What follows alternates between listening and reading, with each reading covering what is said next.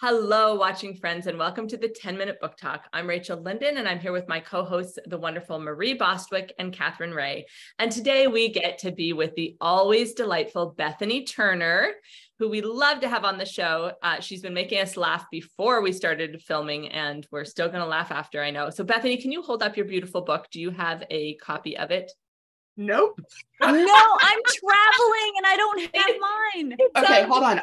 I'll grab a bookmark and we'll hold it real close. Okay, hold up a bookmark in lieu of Do you know why? Oh, there it is. Good. Okay, perfect. Okay. That works. Right. The book talk with no books. A book talk with no books. But it is 10-minute bookmark talk. Okay, But she sold them all. It's so popular. She sold all That's it. How's it Sold come out.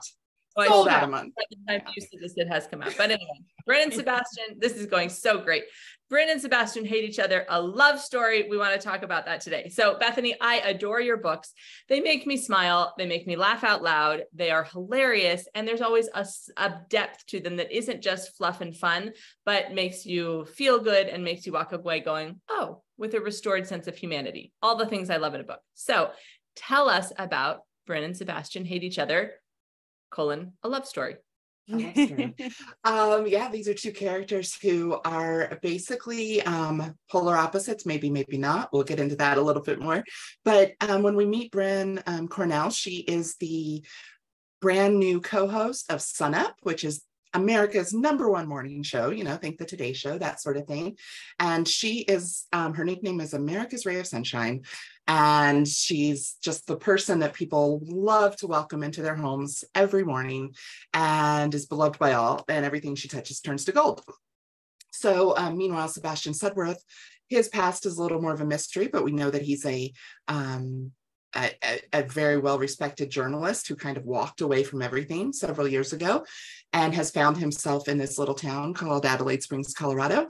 Well, on the first week of BRYNN's show as the new co-host, she basically gets caught on a hot mic tearing down this town that she grew up in, Adelaide Springs, and just, it's bad enough what she says, but the worst part of it, of course, is that the America's Ray of Sunshine has revealed her dark side to the world and has revealed herself to really be a bit of a mean girl. And just in an instant, her career begins to tank. And so the only way to kind of begin to redeem her career and her reputation is to try to go back to this small town and convince them that she's nice, and then the rest of the world will believe her. I love this. Yes. This feels like it's totally something that could absolutely have happened and perhaps has happened from time to time. We're such, everybody has their moments, right? And we are in such an age where if you blow it for an instant, any good thing you did before is just gone. So I find this extremely relevant. But it's just such a great setup for the story. So I'm, curious, how did you go about this? It seems like it's a sunshine versus grump trope, but it might actually be a grump versus grump trope. So tell us more about that and why you decided to go that direction.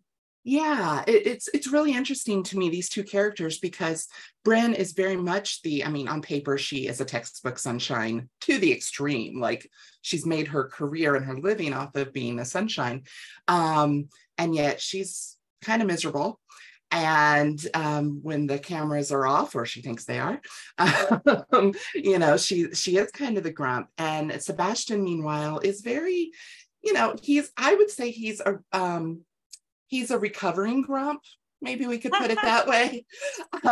He has really been in some low times and definitely has been a grump.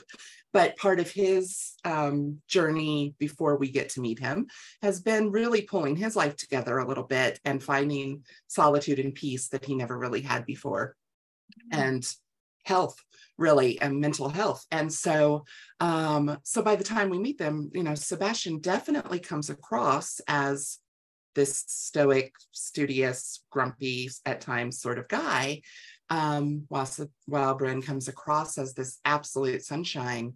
And neither one of those things could be further from the truth. And where they actually maybe, so what were we saying? Fake sunshine and so yeah, let's go with, it's the trope of fake sunshine and recovering grump, I think is our trope on this. I think you've made a new genre. It's a new genre. Yeah. Well, I tell you, when I was reading it, I loved the town. So I looked it up and it's not real. And when I invented a town, I did it so that I could return to it. And you've created a charming town. So I want you to tell me a little bit more about how you structured it and why you created a town. And then please tell me we get to visit again. Well, Adelaide Springs, Colorado is definitely, well, it's the first fictional town I've ever created. First of all, everything I've written has been New York, Chicago. I'm usually big cities, that sort of thing. And I knew this one, obviously we needed a small town feel.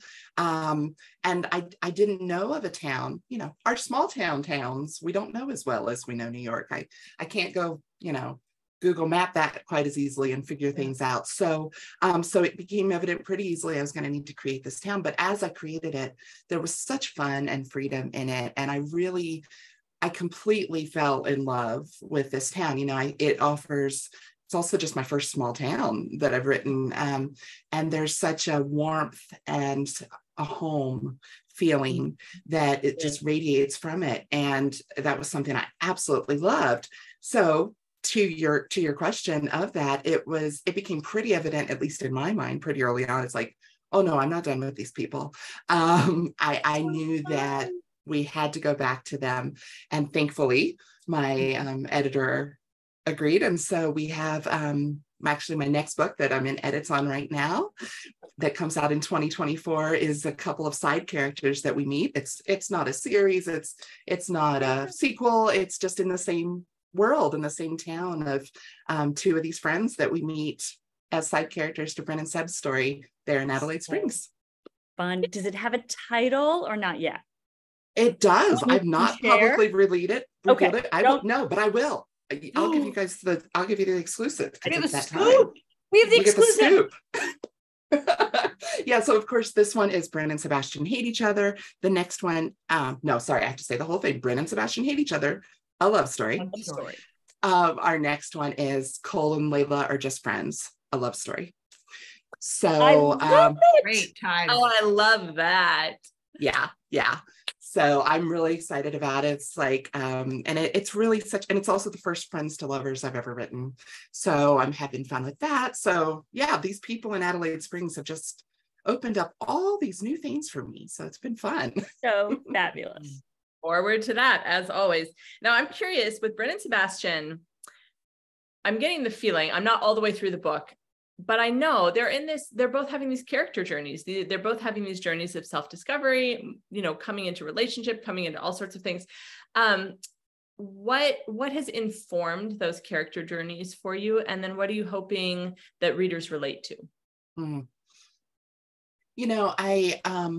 I've been very upfront about the fact that this was a hard book for me to write, and only because of where I kind of was in my life at the time. It was kind of just nothing, not dealing with anything on the scale of anything that, but just I was in a darker place, honestly. And it was one of those where I was really struggling to find the joy of it.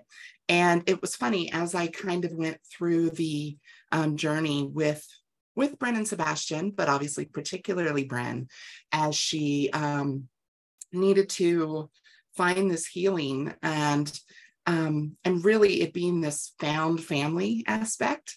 And, because BRYNN is someone who has felt, maybe of her own doing, mostly, that she's alone in the world and she's on her own. And if she's going to survive and she's going to make it, it's up to her. And the beauty of these people of Adelaide Springs who are furious at her, make no mistake. And, she has to work to get back in their good graces, no doubt about that, but they never turned their back on her.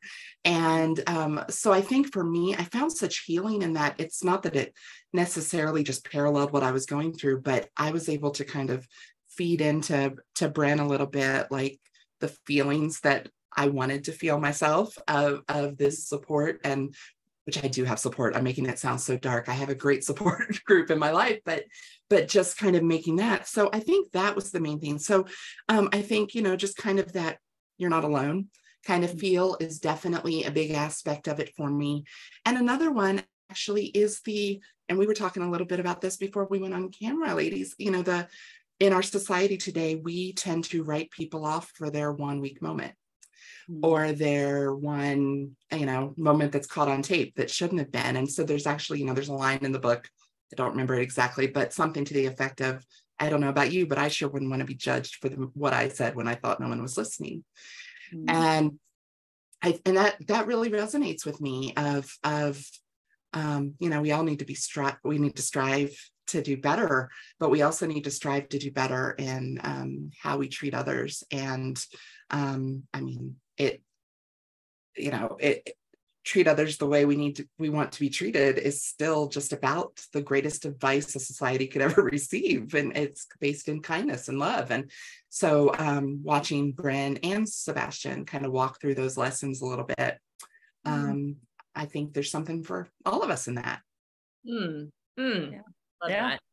All right. Well, I'm going to give you the last question that we ask every author, and that is, Bethany Turner, what is bringing you joy today? I promise I'm just not trying to suck up being with you three.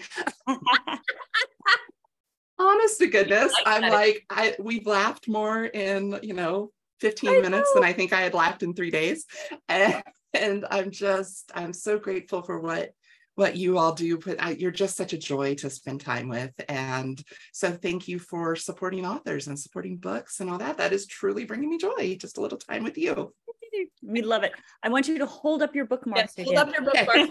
Bookmark. There's that adorable, and it is an absolutely adorable cover. Oh, such a great cover. You're going to enjoy this. You know what I want, Bethany? What do you want?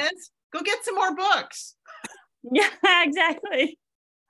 That might be a good idea. Interviews. Bethany, get more books.